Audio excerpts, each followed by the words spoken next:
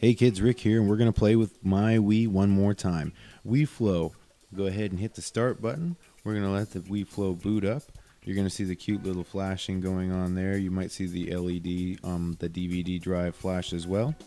So we've got Mario Kart. We're going to go ahead and play. And just like that, the status bar shoots across, and Mario Kart has loaded, telling you not to throw your Wiimote at the screen, and it's giving me a notification that my resolution is not quite what Mario Kart is looking for.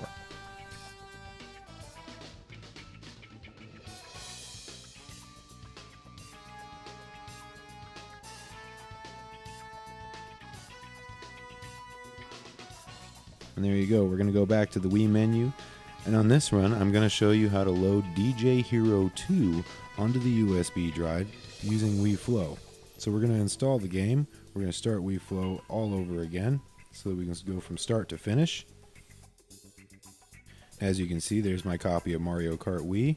Now if we smash the home button on the Wiimote, this menu comes up, and in the upper right hand corner we have install game. USB 1 is the area we want to set it to. We're going to hit go, and now it's going to copy DJ Hero 2 to USB 1 in the back of the Wii.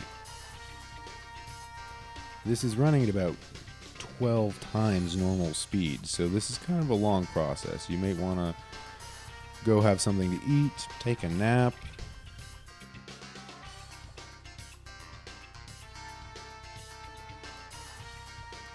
As you can see, the screen has dimmed, which is normal for the Wii. Its default setting is to dim the screen to prevent burn-in on older televisions, plasmas, so forth and so on.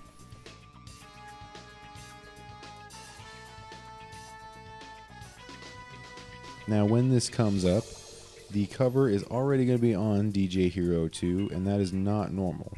That typically happens when the maker of the video screws up a couple of times and has to redo this process to make it look pretty. Normally, it will be a blank slate and you will have to download the cover.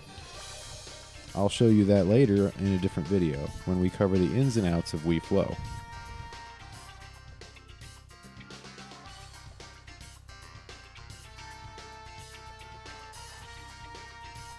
The game is installed. We're going to press B to exit. It's going to take us back to the menu, and there it is. So we go ahead and we select DJ Hero 2. We press play, and just like before, we see the status bar shoot across. We loaded it off of the USB drive, and there it is. Shorty loves this game because he gets to play with the turntable. There's bright colors, there's music, there's flashing lights. His timing could use a little bit of work, but he's working on it. It's no big deal.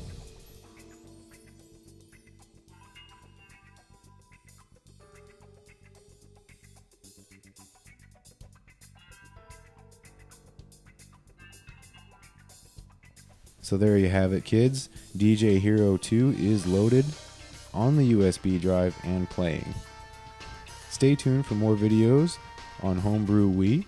This is Rick, and I'll see you guys later. Don't forget to subscribe, like, unlike, or troll. I don't really care as long as you're participating. It gives me something to do.